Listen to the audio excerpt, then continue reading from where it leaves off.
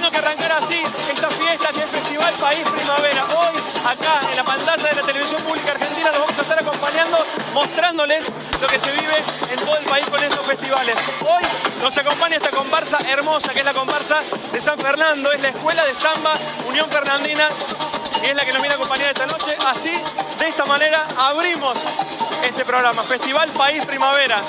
Una de las temporadas más lindas que tenemos es la primavera, la disfrutamos muchísimo y por eso arrancamos con ustedes esta primavera en la pantalla de la televisión pública argentina. Vamos a invitar a que vengan a charlar con nosotros los responsables de esta escuela de samba, que les enseñan durante todo el año a hacer lo que ellos están haciendo. Así, de esta manera, con mucha fiesta, arranca Festival País.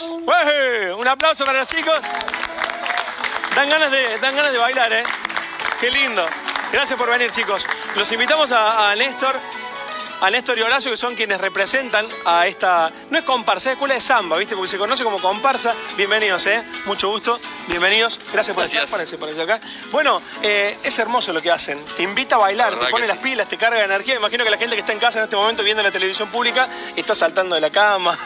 Una sobremesa bien arriba, bien alegre. Y como corresponde, ¿no? Porque es carnaval. Estamos en primavera, como vos lo decías, pero... Falta poco para el carnaval. Falta muy poquito. ¿Cómo se preparan para tener todos estos trajes, para bailar? ¿Cuánto tiempo antes de un carnaval empieza a prepararse esta fiesta que es el carnaval? Durante todo el año. El carnaval fue en marzo de este año y ya al otro día automáticamente nos empezamos a preparar pensando en el carnaval 2020.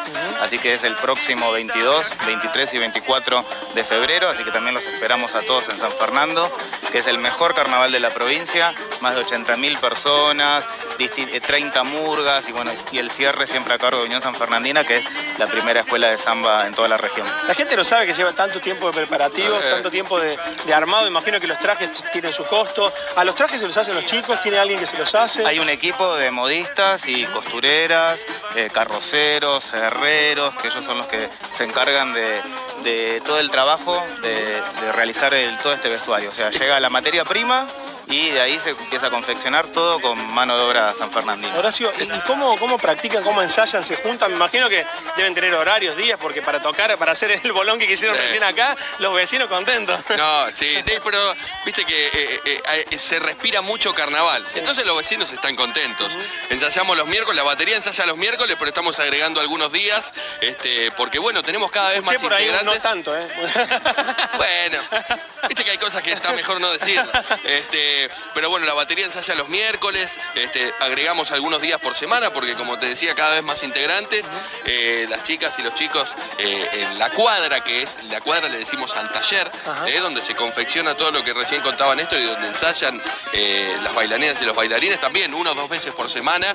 Después cuando nos acercamos a la fecha del carnaval, bueno, le metemos mucho más todavía. Esperá, porque acá estamos viendo 22 personas que vinieron, que están tocando, bailando, pero ¿cuántos son en total? 350. 350. Qué lindo. O sea que es una... ¿Y en los carnavales cuántas pasadas hacen? ¿Cómo es? Para la gente que nunca fue a una fiesta de carnaval y quiere ir y quiere disfrutar. En San Fernando el carnaval es sobre la avenida Avellaneda, que es, si se quiere, el centro más neurálgico que tiene San Fernando. Son 6 cuadras con tribunas, es como un corsódromo que se arma y por allí desfilan las murgas, que son 30 murgas que tenemos en San Fernando, y siempre cierra Unión Sanfernandina. Vos sabés que antes, hace unos años, invitábamos por ahí a comparsas de Gualeguaychú, a Marimarí, a Obaía, bueno, que venían, que ya son muy conocidas. Que son muy conocidas. Sí. Y nosotros dijimos, si a nosotros nos encanta el carnaval, ¿por qué no hacemos esto? Nuestro propio carnaval. Nuestra propia, en este caso, escuela de samba, que no es comparsa, tiene muchas similitudes, pero también diferencias. ¿Cuál es la diferencia entre comparsa y escuela de samba? Acá el maestro. La escuela de samba es justamente inspirada en lo que es el carnaval de Río y justamente el ritmo, la percusión es samba de enredo.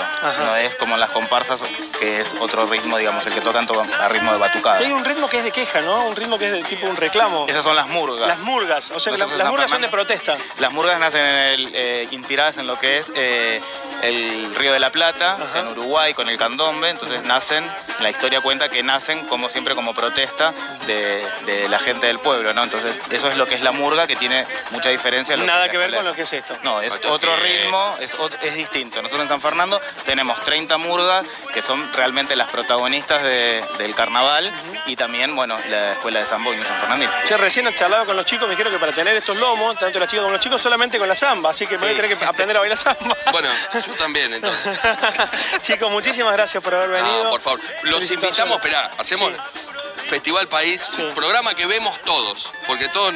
Esta es la casa de todos, esta es la casa de todos los argentinos. Sí, la televisión pública argentina está abierta para que vengan todos a mostrar las expresiones de arte que tienen. Hay mucho trabajo en Argentina, se pone mucho esfuerzo, cada uno de los festivales, ustedes con esto, para armar un carnaval ponen muchísimo esfuerzo, porque cuando están trabajando ya desde junio, o sea que son 6-7 meses de preparación, o sea que lleva mucho laburo y esfuerzo. Sí, y por eso, como ustedes, este programa y el canal tiene esta característica bien federal de mostrar todo lo que pasa, los invitamos a que vengan el 22, el 23 y el 24 de febrero, que estén allí, que lo disfruten como lo disfrutamos nosotros desde adentro, que la van a pasar muy bien. Gracias, chicos, muchas gracias. Muchas gracias por venir. Me imagino que se quedan para cerrar, ¿no? Sí, cerramos, sí, se quedan. Sí. Bueno, en un ratito volvemos con ustedes a charlar y hacemos el cierre.